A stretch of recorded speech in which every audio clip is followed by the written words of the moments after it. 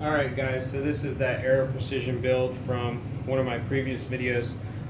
I wasn't able to get first shots on film. It was raining pretty good by the time we got up to the mountain, so I just skipped out, especially when I started having issues. I got about 30 rounds down range and constantly had a bolt failure to seat. The bolt wouldn't close all the way, so basically go ahead and drop this 40 round magazine. Makes it look like an AK. I love them. Basically what I was getting was I'd fire, my bolt would stop right about there. Fire, I'd hit my forward assist, which I don't recommend doing, but I was getting frustrated at this point. Fire, bolt, failure to seat properly. Had no idea what it was, so I got it back to the house and I went through the process I'm about to show you to figure out what it was. The only thing I could find out was, possibly, spring, buffer weight. Maybe the bolt was hitting the, it's pretty dirty because I eventually got the kinks worked out. I'll go over that now. I thought maybe the gas tube was hitting on the bolt, but I did find out online that if your bolt falls with its own weight, it's not binding up on the gas tube. So you just hold it up like this and you release. Let's see if I can get a good shot here. You just release the bolt, and if it closes all the way properly, then on its own weight, then it's seating just fine and it's not rubbing on that gas tube. I also thought it might be my charge handle here, because it was rubbing right here. You can see where the finish is taken off, where it latches. But the charge handle isn't reciprocating when you fire it, so if it was a charge handle, it would only do that on the first round.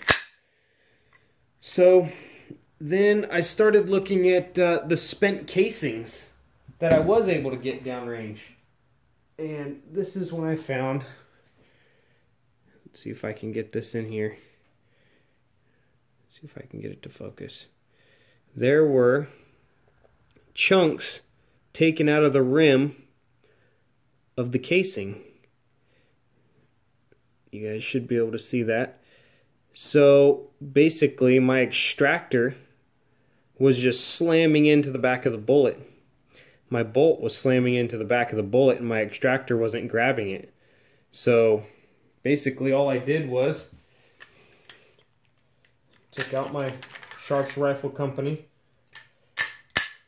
balance bolt and Relia-Bolt. Let's see here.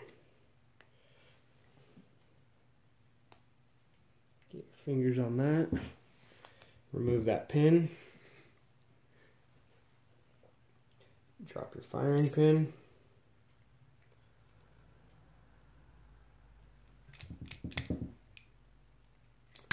There we go there. Let's move that out of the way. Remove your bolt. Let's see here. Grab a small punch. Remove this pin. And you got your extractor. So basically there was simply too much pressure on this extractor. So all I did was remove my O-ring from my extractor spring. Put it all back together. Boom. My rifle shot flawlessly. So I shot about 200 rounds flawlessly without this O-ring on my extractor spring.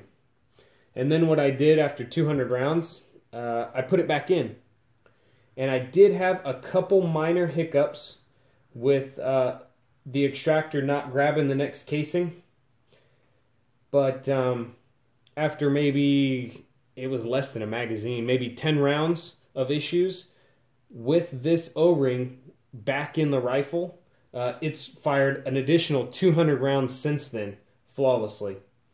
So if you're having bolt issues with it failure to seat properly, and you're looking at your casings and you're finding chunks taken out of the rim, chances are you're tension on your extractor is just too great.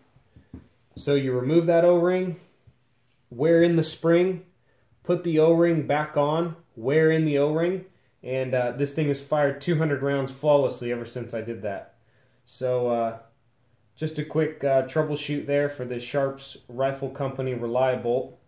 That would have saved me a lot of time if I had found this video online. So I hope you guys find that useful, and more future videos to come, so make sure you hit that subscribe button. Thanks, guys.